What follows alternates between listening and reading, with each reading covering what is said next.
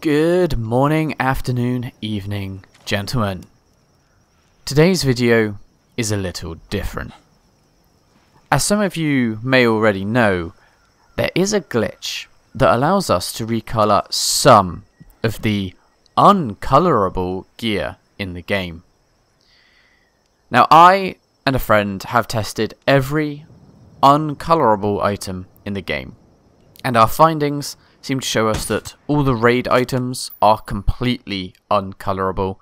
However, most of the live event and the store-bought items can be recolored. Now, it does appear that there is some randomness to which items will work for everyone. Some items will work for you, but they won't work for your friend. It's pretty strange, actually. With it being a glitch, there are of course a few rules that you have to keep in mind if you don't want to be having to constantly redo the glitch. I'll get into those rules later on. I do want to take just a moment to point out the obvious here. The fact that this is even possible just shows you that Ubisoft are purely not allowing us to have fun customizing these items just because they don't feel like it.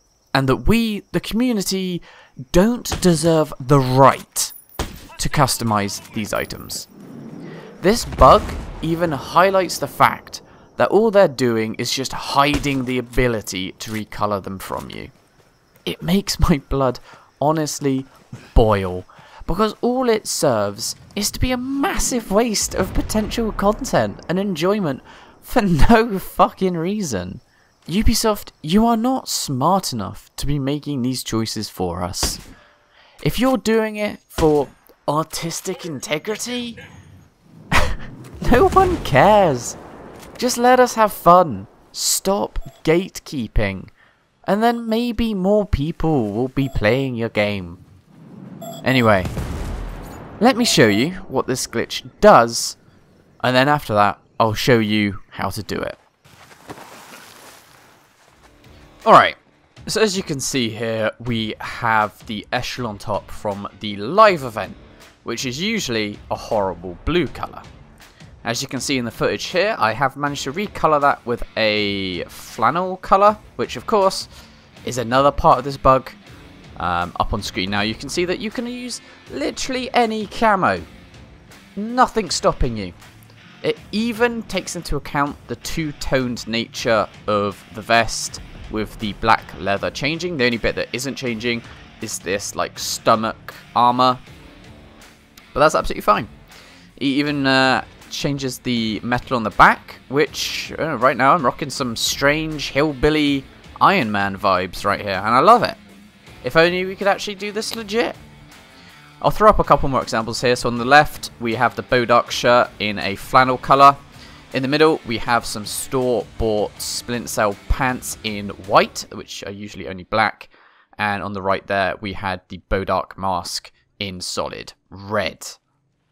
So right here on screen you can see a quick mock-up that I've made of something you could make using, I forget the name of it, the half ghillie top that they brought out recently that only allowed you to have a black undertop. Well, as you can see on screen right now, I'm rocking a multicam monster, just to show a quick example of the kind of things that we would be able to make if Ub would stop gatekeeping.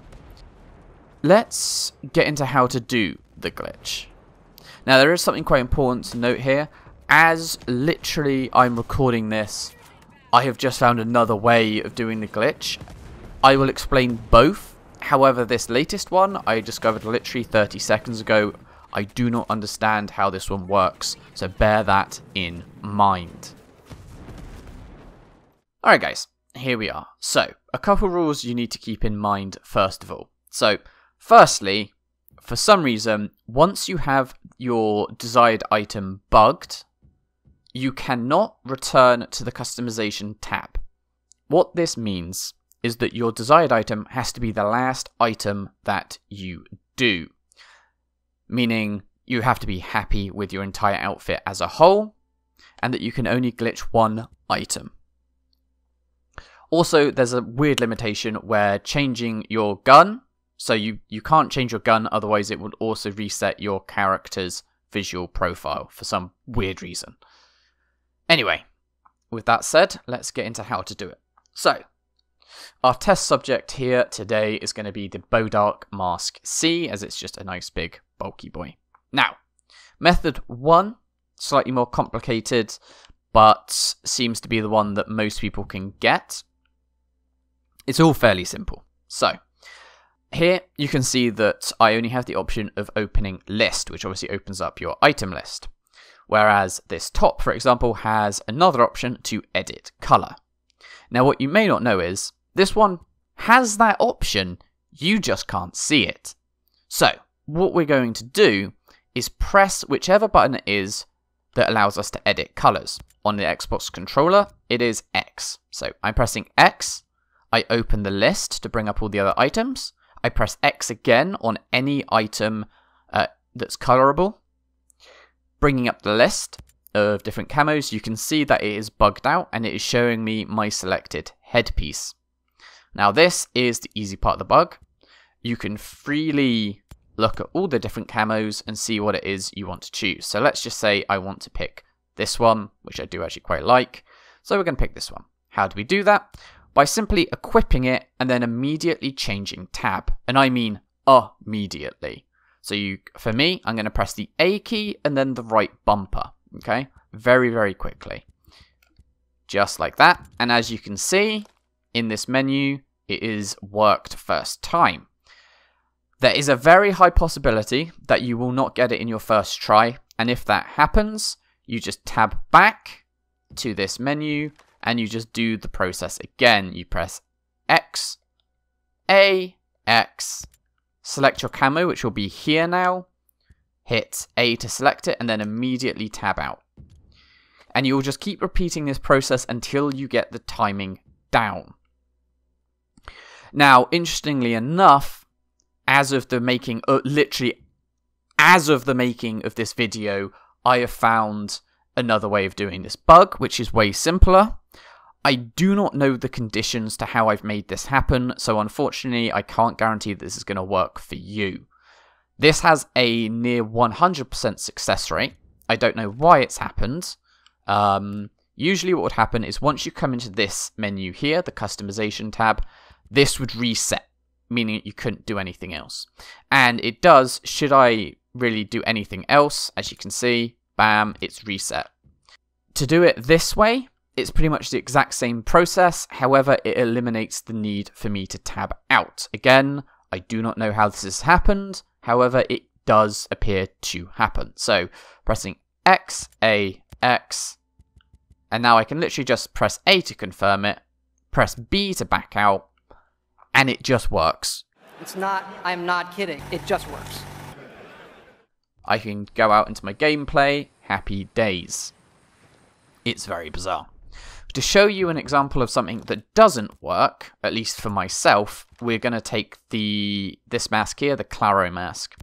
Again, this is a Bodark item, so I don't see why it doesn't work, but for me, it just doesn't want to play. So we'll press X, A, X, and we'll go for the same camo, and we just boop. And as you can see here, it's worked, and then it resets. I have tried this probably 200 times, and it just does not work for me. It may work for you, and I do hope it does, because it is a wonderful mask to be able to recolor. Another great example, just to show that this isn't a one-trick pony, I shall do it with this mask here. Bam. And there you go. Christ, that looks terrible. But there you go. That's how that works. Works 100% of the time for myself. Hopefully, you guys can get it down. Now, obviously, we do have fears that this video might make it to Ubi and that they might patch it. My solemn hope is that they don't. I hope, beyond hope, that they will allow us to keep doing this, either leave the bug untouched or put this in as a feature. There is no reason for us not to be able to do this. Let us enjoy the customization that is there. I, on screen, have proof that there is no reason why we cannot do this. But with that said, guys, I hope you're having a fantastic day, stay safe out there, and I'll catch you in the next one. What? How did he bum me from there? Gonna get bummed from there. Yeah.